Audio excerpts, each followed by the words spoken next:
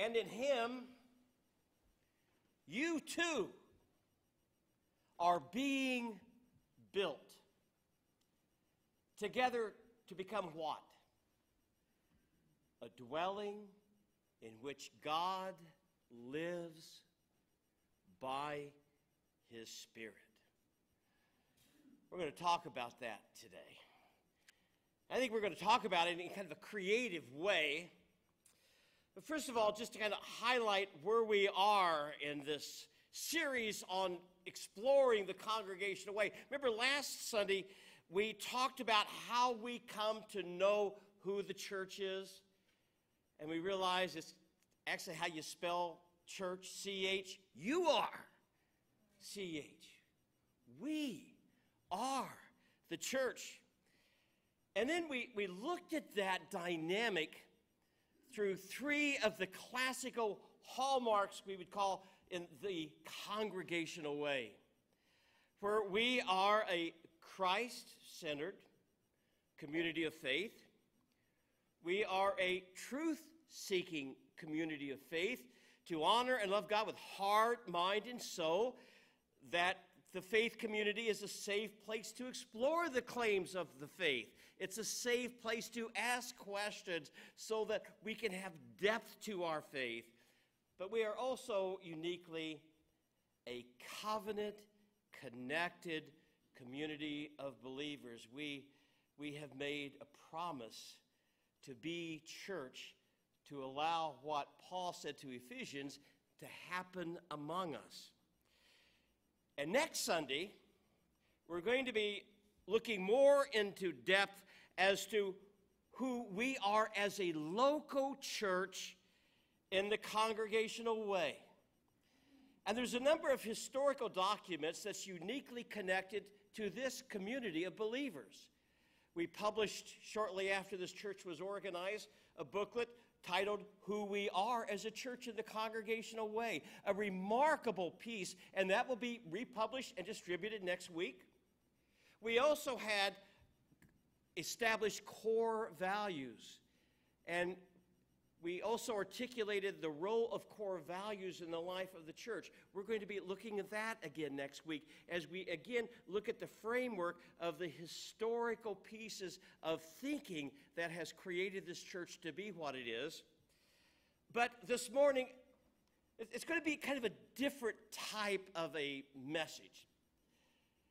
More like a testimony where I want you to get to know who I am as a Christian who made a decision to be a part of a congregational community of believers. And the reason I think it'd be good to do that in the context of the series is there's a number of you who don't know my story. So I want you to get to know me a little better, and I want to get to know you a little better as well. So I welcome any invitation for us to get together and have a cup of coffee or have a meal or just get together and talk about what God has been doing in your life. I want us to get to know each other.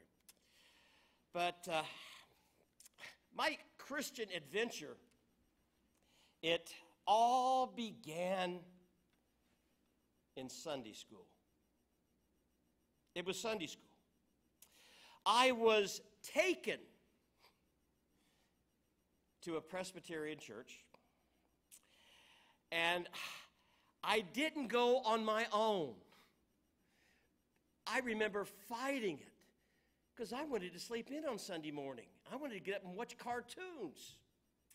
But my parents, they opted for me as part of their parenting responsibilities and opportunity and joy. They opted for me to have my values to be influenced by the sacred as well as my values as a kid would be influenced by the secular. Sure, I'd learned some things on the playground, I'd learned some things on the athletic team, but I also needed to know about the values of the faith. So, they had me baptized, They dragged me to church. They said, you've got to go through confirmation, and then once you're confirmed, you're on your own. You get to fly solo then. And so I did.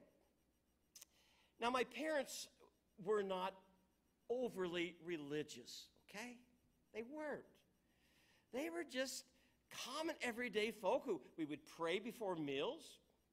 Church was important, but it wasn't the topic of our conversations all the time.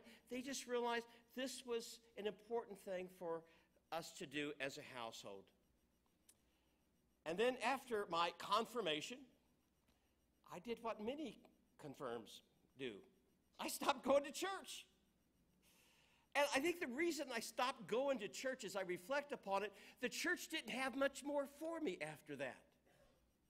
They had Sunday school, they had confirmation, and at that age, I'm sorry, Sunday morning worship just didn't do it for me. I had faith in God as a kid, but things just ended there as a local church. And it wasn't until a number of years later that I happened to reconnect with my faith. And I was a part of a garage band, and one of the guitar players in the band was a Methodist. And he started getting involved in his church. And they called me Lonzo. He said, Lonzo, why don't you come join me at church on Wednesday night? Not Sunday morning, Wednesday night. And we have our youth group that gets together. And I reconnected with my faith there. I said, well, sure, what else can I do in the middle of the week? Sounds like a fun thing to do. And they had a wonderful youth gathering. And as I reflect upon that invitation, at that point, it wasn't about athletics that I was needing at that point. As a youngster who was confirmed, I was looking for social activities that would allow me to connect with others from a Christian perspective, where there was community, where people as a youth really cared for me. And those kinds of relationships and the benefit of fellowship, I treasured them. I had a family of peers and adults, obviously, that nurtured relationships that was of a spiritual dynamic. And I needed a community that cared. And it wasn't happening on Sunday morning in my church. It just wasn't. Well, after participating in these Wednesday nights, and by the way, we went on Wednesday nights, but we had so much fun being together on Wednesday night, we would tolerate Sunday morning worship. Not because we liked what the preacher had to say, we just liked being with each other again. And hanging out, and then what we would do on Wednesday night, we would talk about how we agreed or disagreed with the preacher. And it just created a beautiful thing that God did. Well, after doing that for several months, a traumatic question came to me. And this is one of the things I'm wanting to do in this message this morning, is uplift three highlights from growing healthy in a Christian faith. And the first one is coming up. One of my classmates at a Wednesday night youth gathering said, Lonnie, have you ever thought about becoming a pastor? I see how you talk to people and how you care. I think you'd be a really good pastor. And I thought, you're nuts. That was never an item to consider. But it was interesting. Once this kid, not a minister, put that thought in my head, I couldn't shake it. it just seemed like maybe I ought to look at that. And so here is a journey insight at that point, and the insight is pay attention to surprise insights from persons who know you and who want the best from you. My experience has been one of the ways oftentimes that we hear what we say, God speaking to us, obviously can be through the pages of Scripture and His Word, but I think there is a dynamic that God may use individuals. So watch what you say to people, because you could be starting something. So that's why I say pay attention to people who know you and want the best for you, okay? You don't want them to have any kind of hidden agenda. But pay attention to that. So, I made a decision as a high schooler that this is what I had to do. Now, an interesting story. My grandmother, when she heard I was planning to go into pastoral ministry, this was her response. Why does he want to do that? There's no money in it. And, I don't blame her. My grandparents, they were entrepreneurs. They had car lots and neighborhood grocery stores, and their whole thing was, we want you to be successful in the marketplace. And minister? Now, my grandmother, this is on my father's side, was Roman Catholic. So maybe her idea of minister was a priest. Well, would he get married? Would he have kids? I won't have any great-grandkids. And her husband, my grandfather, was Nazarene. Very extreme. So Sunday morning, she would go off to Mass. He would go off to the Nazarene church. I would go with my grandmother every now and then to Mass and go on Christmas Eve. I learned how to play poker with the Catholics. It was great. And I learned how to praise God and worship God with the Nazarenes. So that was her response. But actually, in the genealogy of her household, having clergy in the family line really wasn't new. My grandfather, the Nazarene, his father was a Nazarene circuit riding evangelist. Here's his picture, J.D. Richardson. I just love that picture. All poised with his Bible and his finger. You just see him out there preaching a revival in rural Missouri. Oh my goodness, J.D. Richardson. And my maternal grandmother, her maiden name was Graham. And she loved to say, we're related to Billy Graham. I don't know how true that actually is. It might be more of a legend, but that grandmother, she was Pentecostal. Whole mixture of influences in our lives. Well, when the news came out more that this was the direction I was going, my grandmother was upset because there was no money in it. My father totally disapproved of the direction. Said, no way, because I wanted to go to a private Christian college for the first installment of my theological training before I went to seminary. And he said, son, I'm just not going to pay the tuition for that. I want you to go to a state school, which was cheaper, but you're on your own. Well, that's how it lied. Now, what's really interesting, I had this sense this is what God wanted, and I wasn't sure how I would be able to do what I felt God wanted me to do. Where would the money come? Where would the funding come? And then all of a sudden, you probably didn't know this, your pastor was a hamburger star. I'm a senior in high school, and an opportunity, this is from the high school newsletter on Lonnie Becomes Hamburger Star. An intriguing opportunity came up where Burger Chef, who was one of the early franchise hamburger chains, Hardy later bought them out.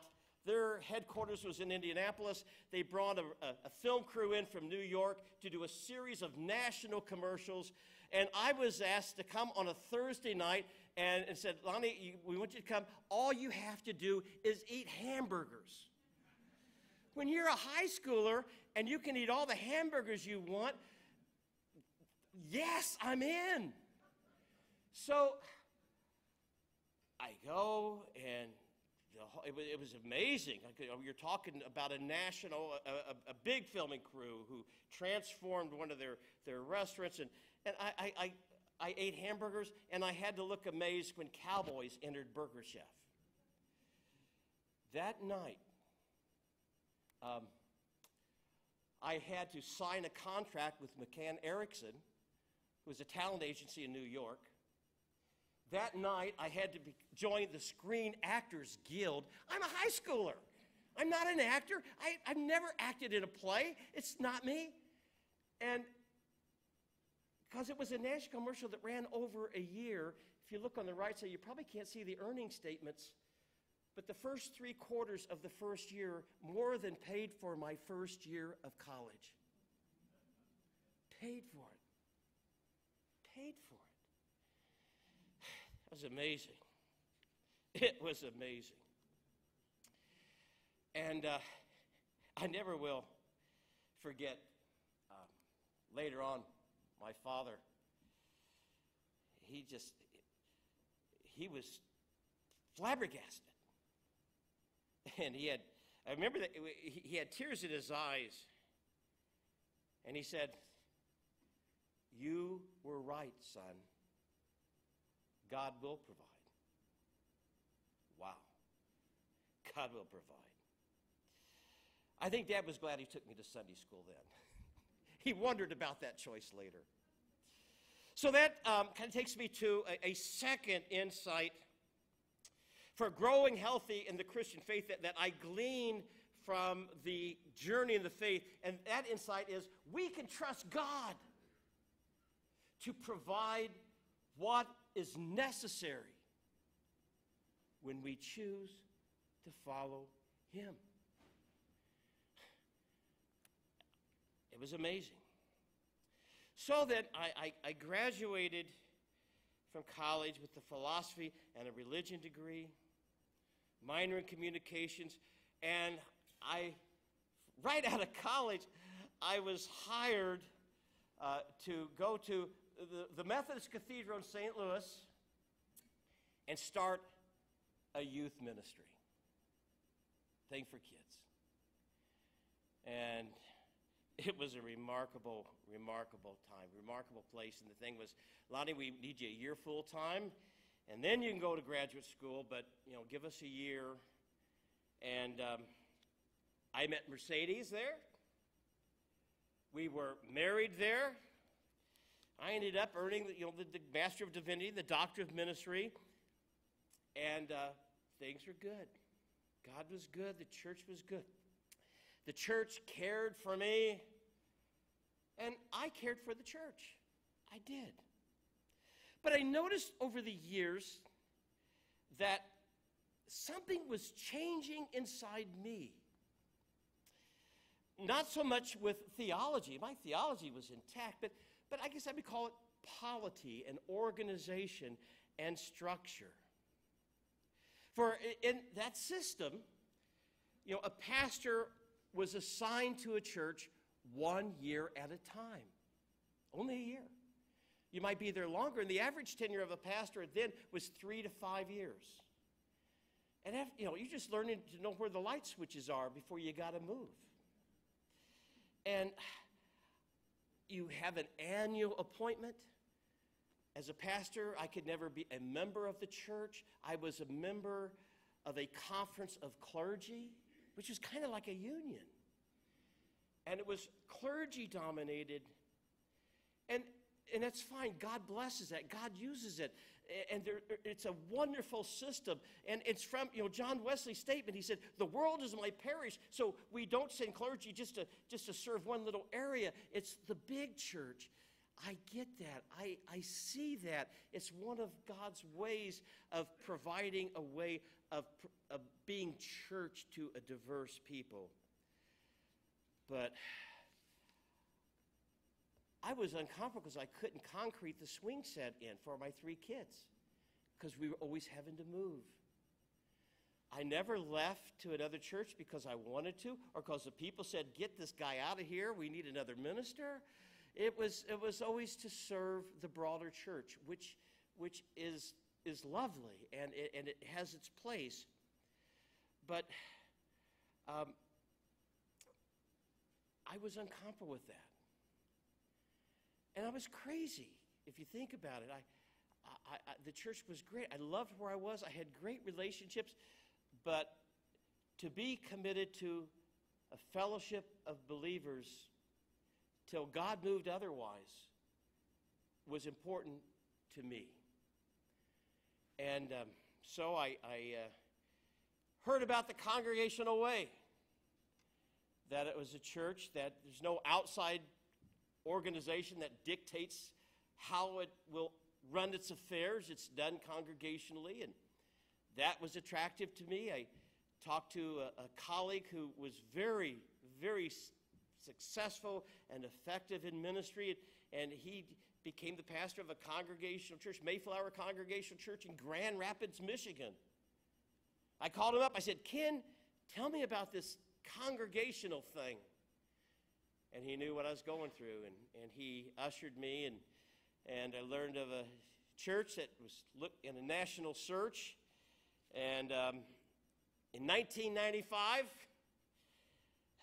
after 18 years in an appointive system, I said goodbye to it all and cut my teeth in the Congregational Way, and I moved to Wisconsin, and here we are. The third insight that I have from all that is this: if you're not developing and growing, you're not alive. You're not. Now here's the challenge when you feel God pulling you and moving you in a significant new direction, and that is to differentiate between healthy growth or compromising with core values. Sometimes we can compromise a core value and we call it, I'm growing, where in fact you're not. You're compromising with where the faith should not be compromised, and that's a death sentence for a local church. Well, it is important to underscore that there's nothing inherently wrong with an appointed system of polity. It has its place. It works. God blesses it. But it just was no longer for me. And sometimes I think we do that throughout our faith journeys. We realize, well, this was good for a time. Now I'm different. I'm hopefully growing healthy in the faith, and it's leading me in different directions that I never imagined. And so for me, it was important to build an enduring congregational local church relationships that I longed for.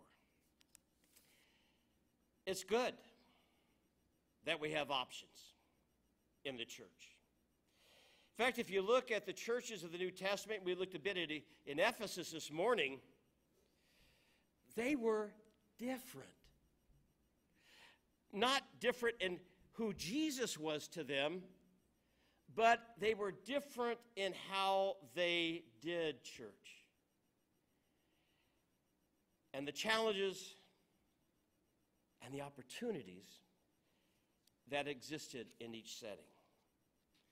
So let's bring the beginning back to the end. In Him, you too are being built together to become the dwelling in which God lives by His Spirit. It's all about following where Jesus leads you. Follow Him.